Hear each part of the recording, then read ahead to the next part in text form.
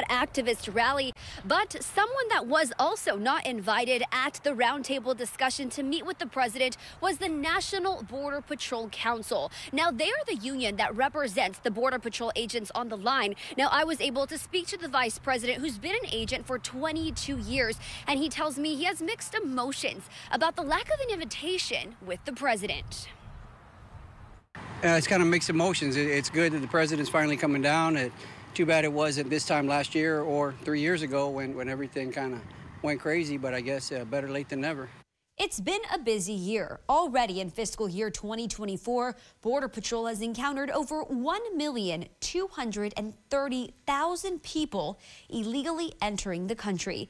But even with these large numbers, agents are now seeing a slight decrease in apprehensions. This area last year, we were seeing thousands a day just in this area. I think yesterday we saw 12.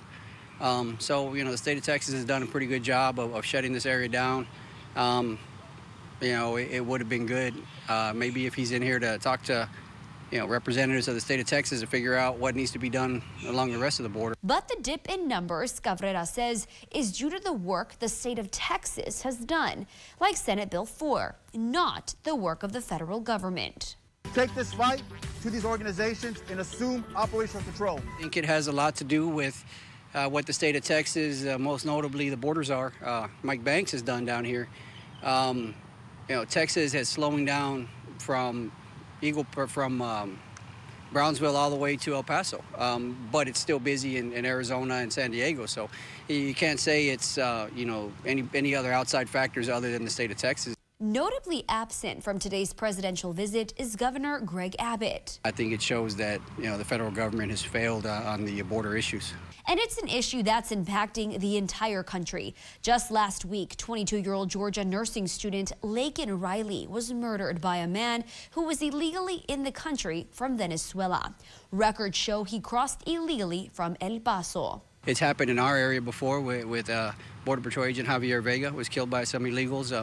You had people out in California. I mean, it's just an endless list, and it's going to continue to grow until people wake up and realize that not everybody coming across is a criminal, but not everybody coming across has well intentions either.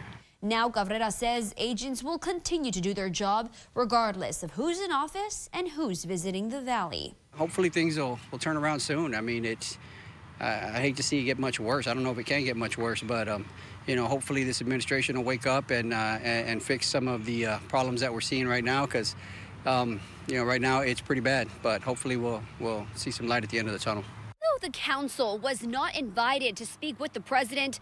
The RGV sector chief for Border Patrol, Gloria Chavez, was the one leading the roundtable today, and she told the president at least 8,000 pounds of fentanyl have already been seized by agents this year alone. She also said $2.3 million in illegal cash has been seized coming through the border, and over 600 weapons. And the president was also briefed by the ICE ERO people in charge, and they informed him that they've already deported 170,000 people who were already living in the country illegally. These are not the people that were crossing. These are people that had already established a life inside of the United States, up of the border, and they had been deported this fiscal year. And the ICE ERO agent did inform the president this is the highest number of deportations they've had in ICE history. So he was getting a lot of insight from the agents on the ground here today during his visit. And of course, you can recap the latest on the numbers and our coverage